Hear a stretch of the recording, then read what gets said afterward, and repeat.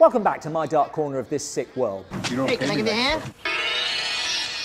Hard Rock Zombies opens as it means to go on. Bafflingly. I should warn you in advance, this is a comedy horror rock musical, a subgenre that has not produced a whole lot of classics. Rock and roll! But willfully bizarre can be entertaining, so let's give it a chance. Listen, man, we are musicians, you know, not day camp counselors. A hard rock band who for some reason have the keyboardist from Kraftwerk, and which the writer couldn't even be bothered to name, have a major audition for an agent at the small town of Grand Guignol. Is this town kind of weird or something? Nothing weird here. Now, that's a lie, but the weirdness starts before they even arrive. Said in the Middle Ages, they used music to raise the dead. A rock band who can raise the dead, that would be worth seeing, but the town take against them for some reason. No rock and roll. No concert tomorrow night. This seems to be the usual objection to the music of Satan. My Reader's Digest says that these songs have hidden messages. But it's worth noting they do also cause a traffic jam. The band stay with a pair of aging sex fiends. You're 95 years old and you can still do it. And their midget grandchildren. Can't we waltz, please? And before they can even get to the concert, they are picked off by electrocution,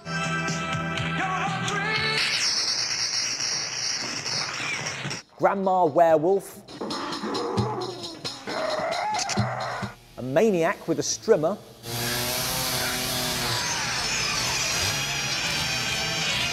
and a girl who likes to reenact Hitchcock shot for shot in the shower. How about Psycho?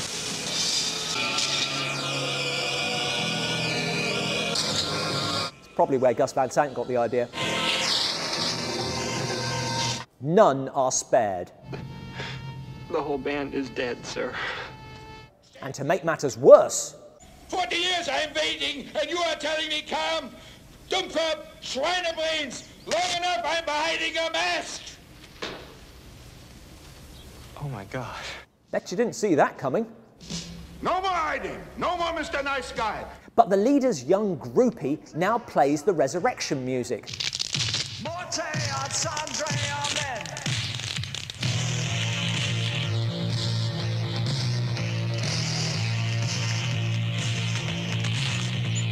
And the zombie marching band takes its bloody vengeance.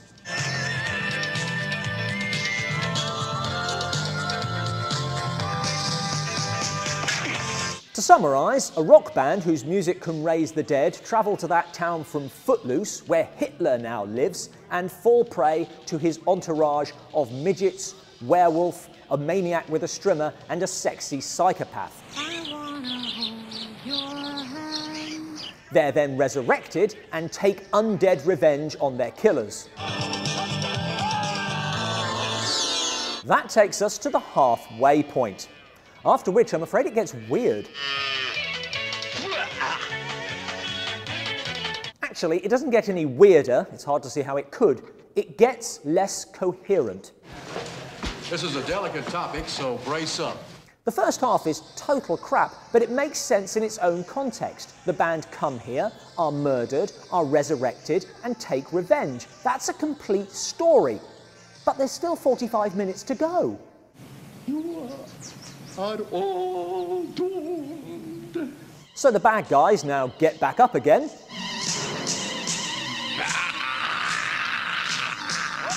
And attack the town. While the zombie band go through with their audition. Mouthful and listen to me. This is the most incredible act I've ever seen. We must be watching different bands. Oh, bullshit, young stupid. I think it's important the audition is there. That feels like something that needs to be tied up. But everything else that happens in the second half is superfluous. Ghouls hate heads the way Satan hates the church.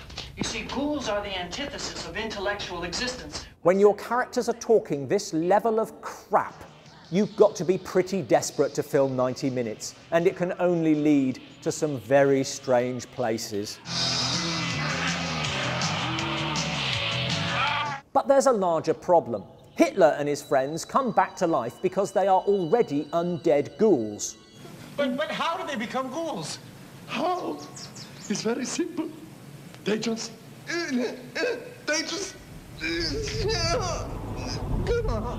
Someone thought that was funny. You think that I am stupid? You can't deliberately make a film that's so bad it's good. Ow! Lord have mercy! It's just bad.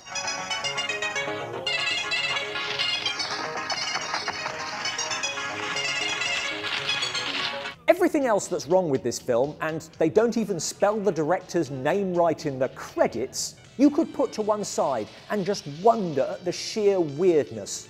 Strange town. Strange little girls. But its attempts at humour are unforgivable. Oh my God! Oh my God, are you okay? Thanks for watching. Real Hard Corners subscribe. Simple question this time round.